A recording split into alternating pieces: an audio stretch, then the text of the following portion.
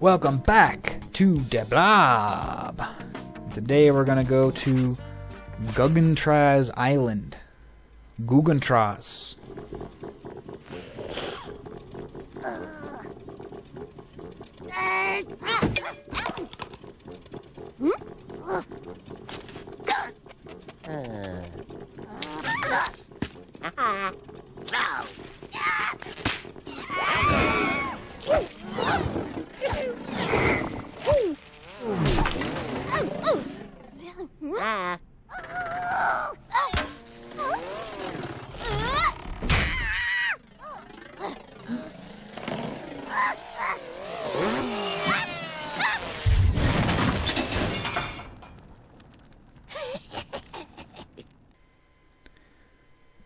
So, how many buildings will there be for us to color today, I wonder?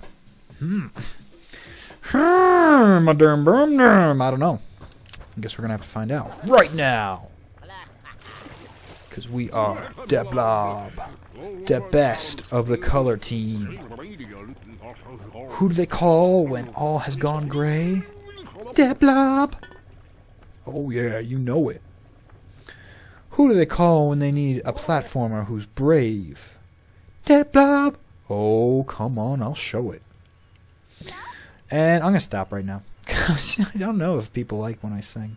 I really don't. I don't see comments on it, positive or negative either way. Then again, I'm trying to make a backlog here, so I won't see positive or negative comments for a few months. Probably more or less a few weeks. This isn't going to wait a few months. I know something else that's going to be a trilogy, and that's going to be awesome. I can't wait. But that's in the future. That's so far in the future, it's a future that you guys don't even know about until way later in the future than when I made this. So that's how in the future I am getting. Getting to that level, man. Getting to that level where I will have content every single second of the day. No, it's not that efficient. But at least have content for every single day, regardless of what I'm doing. That's probably been, I can see those ink crawlers down there. Trying to take my non-color coloration. Bastages. But that's probably the most difficult thing to do as an LPer, is to just produce something every single damn day. And it's difficult only if you're not prepared. If you're trying to LP by the seat of your pants, then yeah, good luck with that. Good luck. You can definitely do it, but if you are anybody who has a life to attend to, it's a lot more difficult, because life has its ways of requiring your attention. And when it does, boy does that take away from LP time. I just need some LP time. Personal me time for LP time. Alright, we'll get the transportation going again. That's what this place needs, a train system. Already got the highways running before on the downtown, uptown segment of town. So now we should make some mass transport available for those radiant folks who just can't afford gasoline. Or is it gasoline? Huh, consider that. I mean, we are in Chroma City. Maybe they fill up their cars with color. And right now, all the cars that we saw that were grayscale and blank and running into us every second of the day, like blind drivers, maybe they were filled on ink instead of color, and that's why they're functioning so improperly. Then again, whenever I colored those cars, they never stopped running into me. Well, maybe the eggheads inside are trapped. I didn't color them, just their cars. Oh, goody. I see a new enemy type. Yep. That's what I was just mentioning, Biff. But I suppose you got a screen for us to look at that describes how to take these guys down? An inky jet bike. Wow. That looks like he means business. So, the way that you take these guys down is pretty much the same way that you take any of them down. except instead of 10 points, like it takes to beat the heavy inkies, the ones that have the backpack of ink to spray all over you, they take 20. They take 20 paint of any color to destroy. Something that's very obnoxious about these things is that they leave in their wake ink bots. But not just any ink bots, not ink bots full of ink. No! Oh no, that'd be helping you out. Why would they want to help Blob? They're trying to destroy Blob, not help us. They leave behind hungry ink bots. Ink bots that are thirsting for paint wherever they can obtain it from. And seeing that we're the nearest paint source, they are always attracted towards us. They never go towards the buildings we already painted, unfairly enough, you know? Just freaking ran into me. No.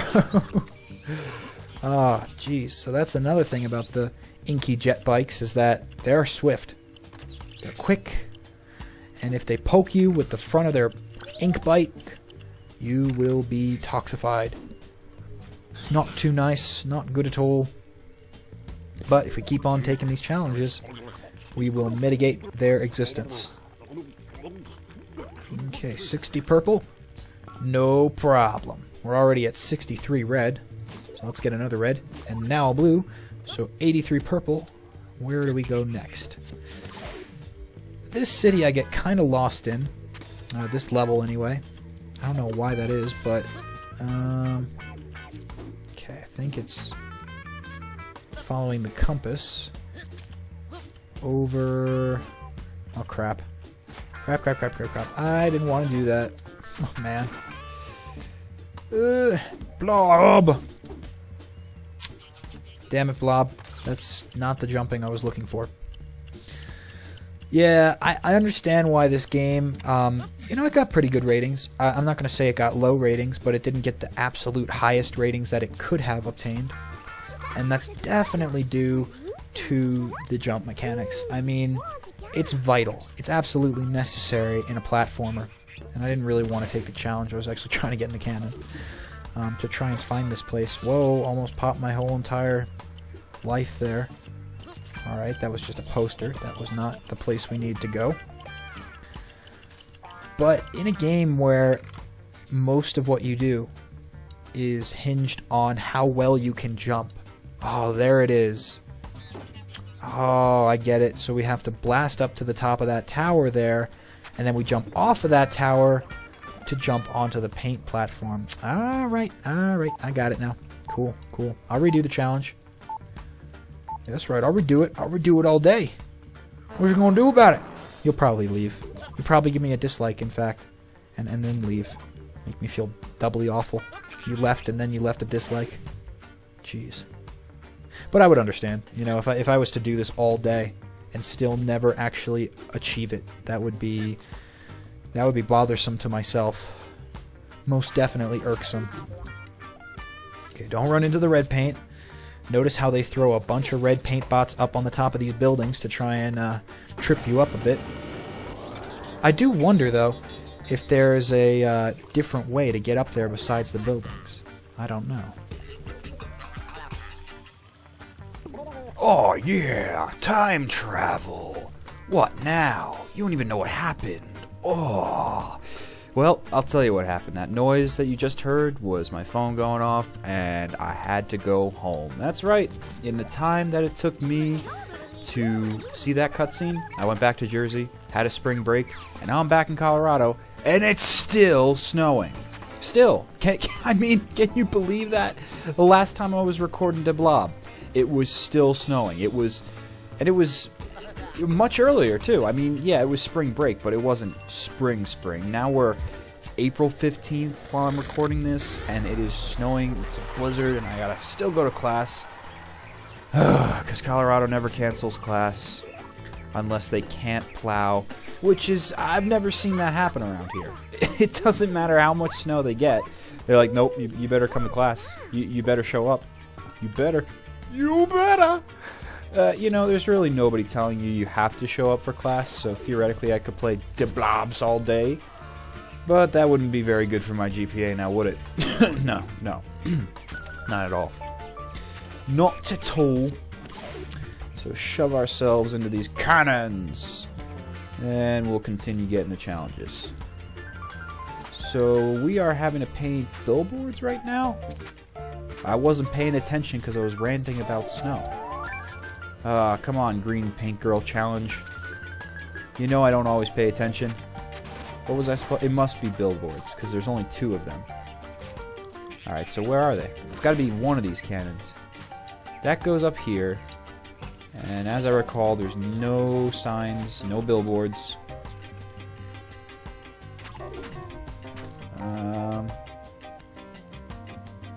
Okay, that's not the challenge. But that just shows that we've painted a whole lot of stuff. So we could progress on to the next part of this stage. This is a pretty big level, I think. If I recall, there's even like a metro segment. So we're going to 2 different worlds in one episode. Well, it depends how far we get today. I don't know how far and how long it takes to paint everything. But we will see. I could just find those freaking billboards. Alright, so it has to be this cannon, right? It's the only one we haven't been in. And where... Oh, yep, there they are. I see them flashing. They are a-flashing. Imagine if it challenged you to paint them specific colors. Obviously, it doesn't matter what paint you hit the billboards with because they always change to whatever design was programmed for them. But that would add a extra level of difficulty, I suppose. Then you could start having those paint bots up here right by the billboards. Have like an entire army of paint bots that you have to go through and not touch so that you can retain your same color and touch the billboards at the color that was requested. It would be crazy. Crazy, crazy. Oh, and you know what also is crazy? Broken technology, man. Broken freaking technology. My poor vaporizer. I don't know what happened to it. It's like leaking butane now. And I don't want to light it because I don't want it to explode. It's not like it's holding anything. The hassles. The hassles of being a pothead. You know, it's not many, but when it happens, you know, no food in the fridge, bad case of the munchies, vaporizer malfunction. When it happens, it blows. But the good thing about being in Colorado is there surely will be some other alternative soon in my future. That is the one positive thing. Actually, it's not the one positive thing. There's many positive things about being in Colorado. I just look outside my window and see a blizzard, and I can't think of them right now. Because I don't like the cold. It's a conflict of interest for me to live here. I love weed, but I don't love the cold. I don't love snow, but I guess I'll take extra winter if it means I get to stay indoors, play video games, and smoke pot. So, yeah, that's cool. I will do that. That is a compromise right there. Life is full of them. Compromises. Gotta get used to that, people. Compromise, compromise, compromise. You'll get farther in life that way, trust me. You try to be a resistant nail in the board, you'll just get smacked down harder. But if you're flexible and bendy, they'll pry you out and throw you in the discard nail bin, and then you get to chill out not being part of a structure. And that made no sense whatsoever, but that's my analogy. And so, with nonsensical imagery, I think we'll close it out here, right before we enter into the next gate. But what does this guy want? 30 green paint? Alright, 30 green paint, 30 seconds left, right before the end of the video. We've already got 49 blue. Where's the yellow? We just need a yellow paint pot, and we got this. Come on, we got this! Oh, hey, I don't need to just barely reach you. I need to actually run into the paint pot. Oh, and there was a giant yellow paint pot behind there I didn't notice. Cool! Now we've got our paint supplies, and in the next episode we'll be ready to beautify the next area in this city. It'll be joyful.